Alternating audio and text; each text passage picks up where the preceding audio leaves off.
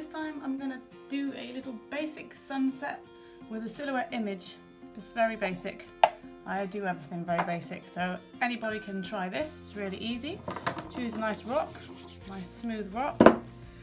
And these are my new paints, $3.99. They're acrylic, not bad. I've had lots of fun with these, and I also bought a packet of these from a cheap shop, 99p, kids paintbrushes. So there's nothing fancy about what I'm about to do, just to prove that I think you can all do this. It's not just like arty people that can do this. So I'm going to first of all choose some sunsetty colours. We'll go for a red. These are only the basic colours in here, but they're fine. I'll have a yellow. We'll go for an orange, although if you're really arty you could just mix the red and yellow to get the effect, but I'll go for the orange. And because it's silhouette-y, we need black. I think that's it. I've made some here, I'm not very pleased with them, they're a bit dark, so I'm going to do some brighter ones. If this one's alright, these are a bit dark. Only just see. I wasn't very happy with those. Trial and error. Just have a go. Oh, I've just realised this rock is huge. I'll just put a little bit more. Okay, ready? So we'll get the red. I'm not actually mixing it with water, I'm just going straight in there. Now, which way round do we want it? I think we'll go that way.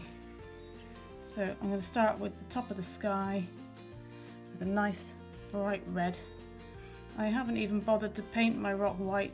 Some people would paint their rock white first with some kind of gloss paint or whatever paint they want to choose. But not me, I'm all for an easy life. So here we go, paint it straight on. I think that looks okay. So before it's dried, I'm not even going to clean my brush, I'm going to go for the yellow. And let's wipe that in there. See? That's nice, isn't it? So this one, I think we'll do a forest scene. So I'll do a foresty one on this one. There we go. Maybe I'll add a bit more of that yellow effect. It could be wishy-washy because skies are wishy-washy, aren't they? So I'll just rinse that off. Always handy to have a packet of wet wipes available. This is just the way I do it. And I'm going to go for a dark green. So green, it's the only green that's in this pack, so I'll just add a tiny blob of black. You don't need much black to make it dark. It gets dark very quickly if you add black. There you go. There we go. I want it to be quite silhouette-y. So we'll just do the forest floor or the hill or the mountain or whatever it is you're going to be making this into. This is going to be some trees.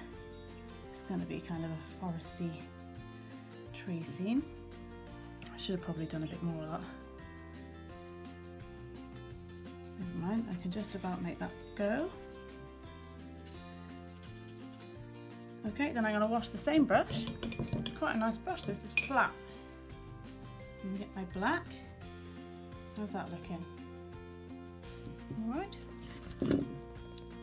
It's a kind of sunset, isn't it? Then I'm going to get the black. Plain old black. It should stand out really nicely. And I'll do some trees. Do one there. One there. Maybe one over here. And see how it goes, yeah? I'm just kind of doing a splotchy, brushy effect here. It's the best I can do. I'm sure some people are far more arty than this, but this works for me. I'm happy with that. Kind of.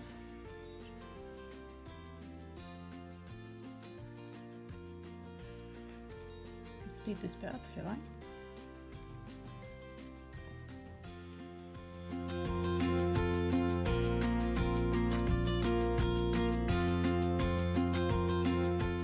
That's like a silhouette-y forest scene as the sun sets, and the next one I'll do is going to be a more purpley sunset with a skyline.